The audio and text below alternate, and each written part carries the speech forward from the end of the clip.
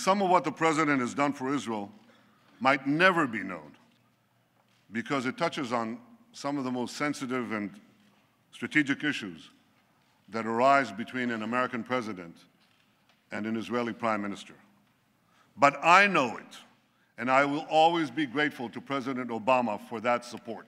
I'm standing here in Washington, D.C., and the difference is so stark. America's founding document promises life, liberty, and the pursuit of happiness. Iran's founding document pledges death, tyranny, and the pursuit of jihad. Iran and ISIS are competing for the crown of militant Islam. One calls itself the Islamic Republic, the other calls itself the Islamic State.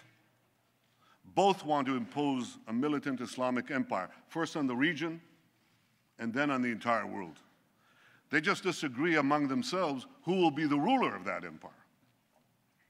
In this deadly game of thrones, there's no place for America or for Israel.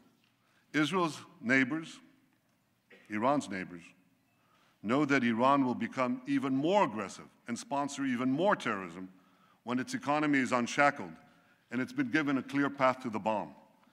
And many of these neighbors say they'll respond by racing to get nuclear weapons of their own.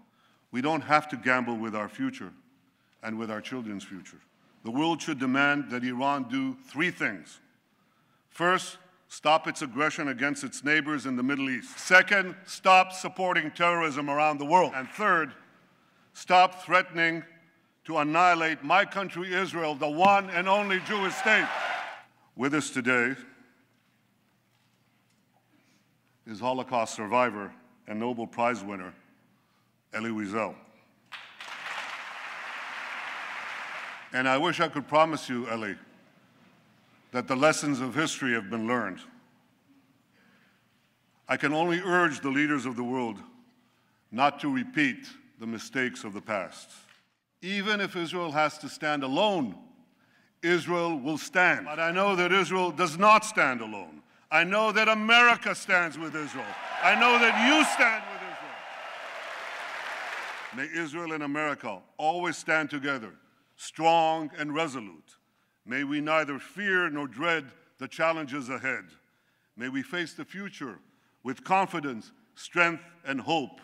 May God bless the state of Israel, and may God bless the United States of America.